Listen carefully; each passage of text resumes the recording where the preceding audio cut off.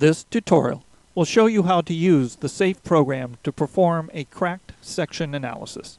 SAFE's automated procedure determines crack bending moments and curvatures for every element, and then uses an iterative process to determine flexural stiffness modifiers. Here are the general steps. For each element, initial forces are calculated based on elastic properties, and the reinforcing is determined either by the program based on the elastic forces or as input by the user. Crack bending moments and then interpolation coefficients are computed based on the applied and cracked moments. Curvatures for the uncracked and fully cracked state are determined and then used to obtain the curvature for the applied moment. A ratio of curvatures is then used to compute a flexural stiffness modifier, which the program uses to adjust the bending properties. Using the modified stiffnesses, displacements are then calculated. The program will iterate through this process until the change in the maximum displacement is small. The moment curvature transition between uncracked and fully cracked is shown in this graph.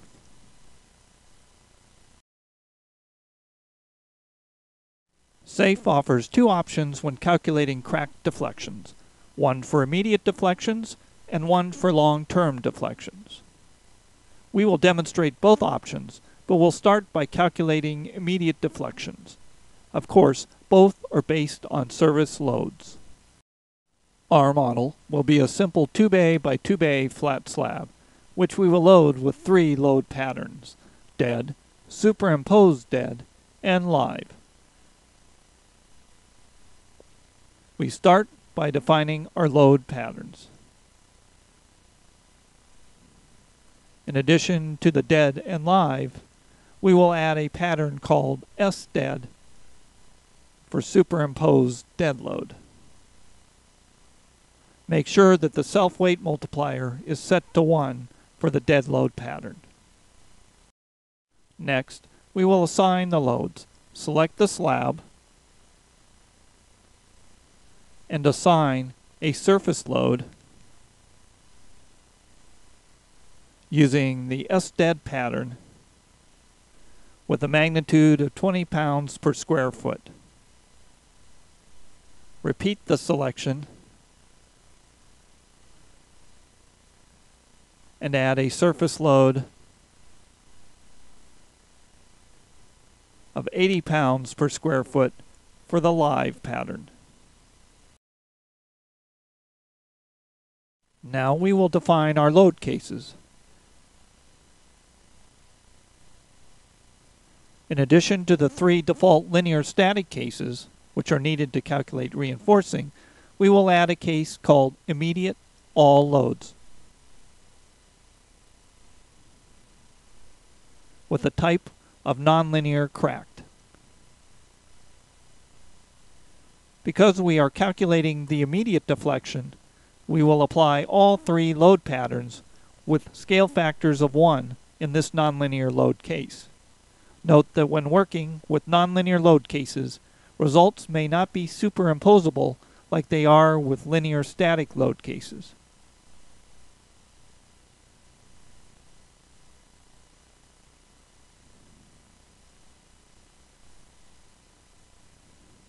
Next, we will define a load combination for displaying the elastic deflections.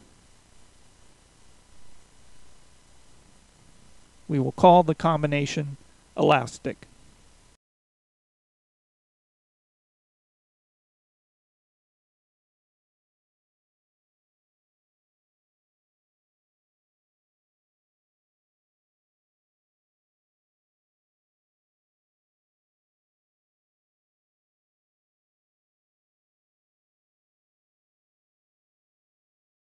We are now about ready to run the analysis. Before we do, however, we will set the options for the cracking analysis. Here we can specify the source of the reinforcement for calculating the cracked inertias, which can be user specified, calculated by the program from the analysis, or quickly input by the user. We will use the program calculated values. We can also adjust the minimum reinforcing ratios as well as the modulus of rupture. With these values set, we are ready to run the analysis.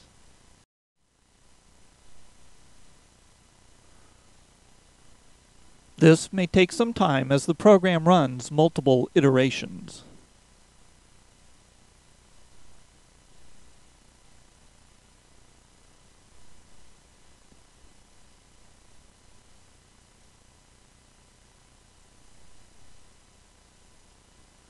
We will switch the display to show the deformed shape for the elastic combination.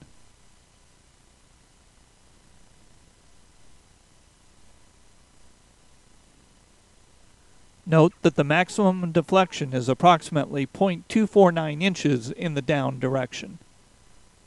Next, we will switch to the immediate cracked section case.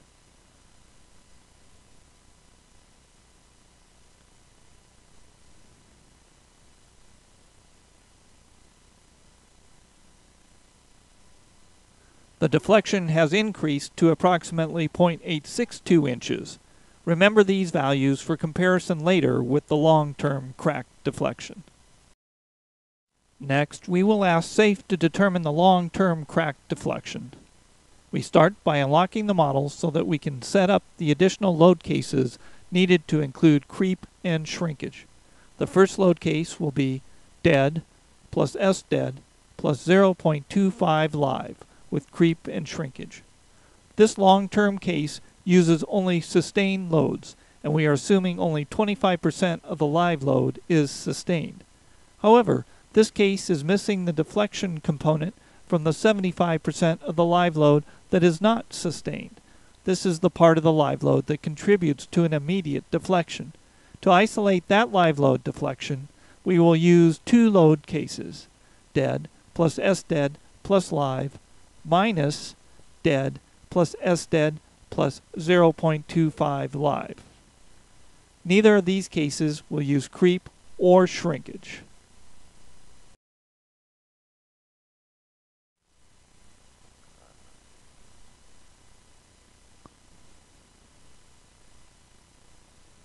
We will call the case with creep and shrinkage long-term sustained.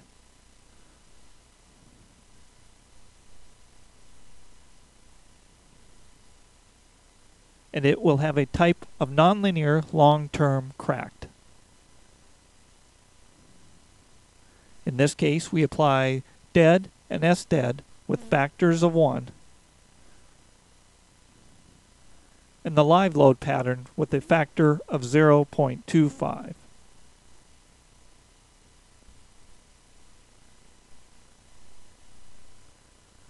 The next case needed was previously defined as immediate all loads.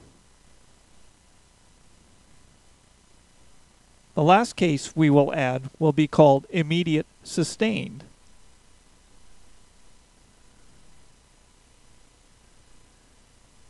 And it will have a type of nonlinear cracked, no creep or shrinkage in this case. And again, the dead and S dead will be applied with factors of 1, while the live load pattern will have a factor of 0.25.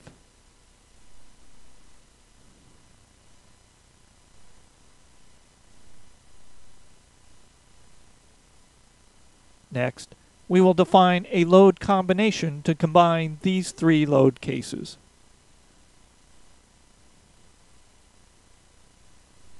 We will call this combination long-term.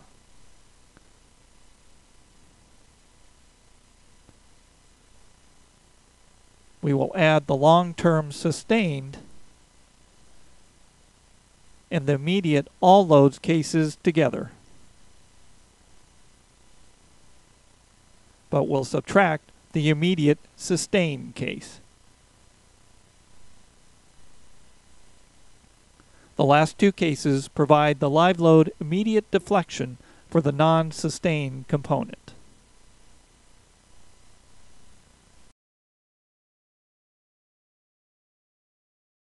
We can now run the analysis for the long-term cracked section calculation.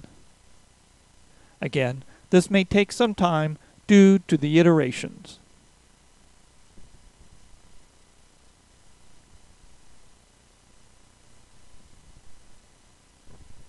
Switching the display to the long-term deflection combination,